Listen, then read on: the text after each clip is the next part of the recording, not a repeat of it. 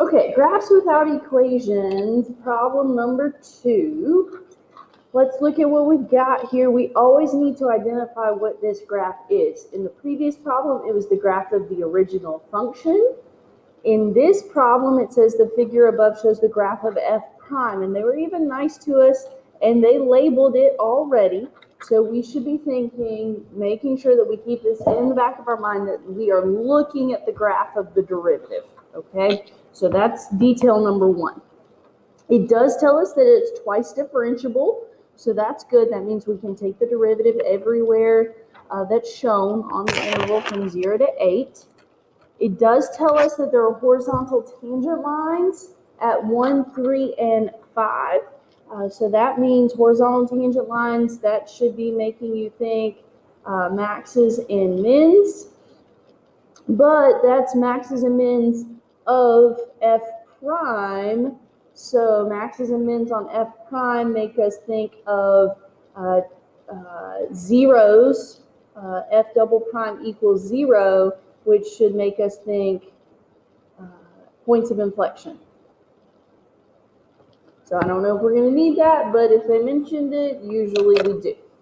All right, they give us the areas. They even label them. Now, one detail that I'm going to add to the graph is I'm going to go up here and I'm going to put a negative. That doesn't look like a negative. I'm going to put a negative in front of that 3 because that area is below the axis. So I want to make sure that I don't forget about that. And then it also tells us that f of 8 equals 4. So it's an initial condition, but keep in mind, it's not really initial. We tend to think of initial as our starting point. That's technically our ending point. That's where we're going to end up, is at a y value of 4 at the end of this interval. So keep that in mind as well. They like to throw a little twist in there like that. Okay, find all values of x on the open interval for which the function f has a local minimum. Justify your answer. So this should be pretty easy. We're thinking f has a local minimum where f prime changes from negative to positive. So where does f prime change from negative to positive? The only place where that happens is right here, and that is at 6. So you would say f has a local minimum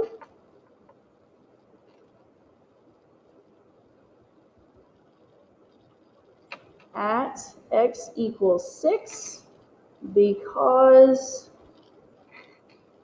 that is where f prime changes from negative to positive. Now, if you want to add to that, that also means that f would change from decreasing to increasing, therefore creating a minimum. You can, but you really, really don't have to, okay?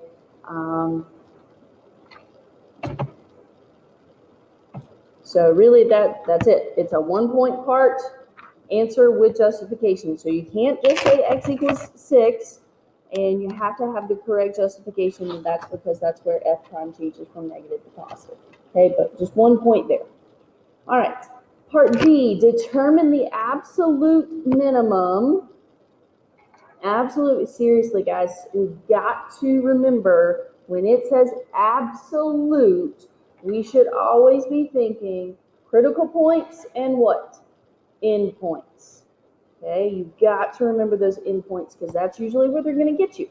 Okay, so determine the absolute minimum value of f on the closed interval from 0 to 8. Justify your answer. So we already know where the local minimum occurs. It occurs at 6, but we got to check our endpoints. Okay, so we're going to have to find f of 0. We are going to have to find f of 6, our local minimum, and we're going to have to find f of 8. Well, we already know that. They gave us that. That was 4, okay? Now, let's figure out these other ones. We're going to have to work backwards, okay? We know that at 8, The y value is 4. So let's use our areas and work backwards. If we're at 4 and we added 7 units right here, then we must have been at -3. At 6, okay? And let's keep working backwards. If we were at -3, but we subtracted 3 right before that, that must have meant we were at -6. No, sorry. Okay, I'm going backwards here. So, okay, we're at -3 right here. We're at 4 right here. We're at -3. So we subtracted the 7. If we subtract -3 from -3, we get 0. There we go. If we subtract 6 from 0, we get -6. Because remember, we're going backwards. We got to subtract these things. And then if we subtract 2 from that, we end up at -8. So f of 0 is -8. So which one's the absolute least? That would be right there. So you get 1 point for considering x equals 0, x equals 0 and x equals 6. If you just identify those as candidates, you get a point. Okay, so your answer is the absolute minimum value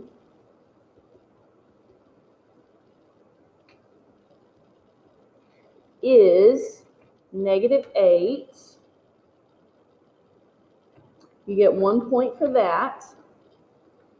And you get 1 point for your justification. So for your values right here, your -8, your -3, and your 4, that's your justification.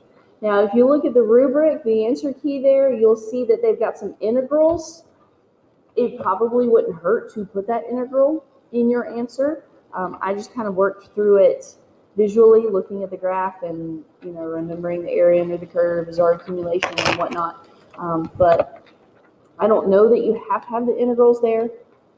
I don't know enough about the grading to know whether you would use the point there for the justification or not. Okay, part C. On what open intervals contained in 0 to 8 is the graph of f both concave down and increasing? Okay, so concave down, we're looking at the derivative, so we got to think about this. Concave down, if we're looking at the derivative, isn't that where the derivative is decreasing? Okay, and where f is increasing, that's where the derivative is positive.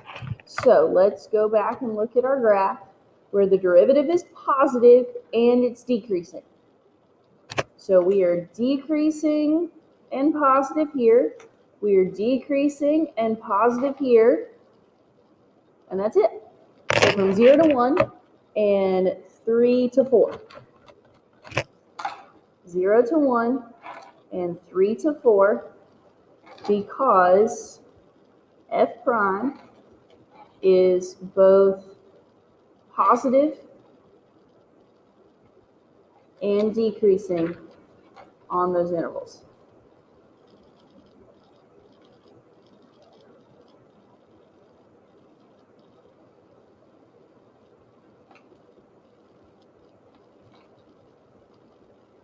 So you get 1 point for your answer, and you get 1 point for your explanation.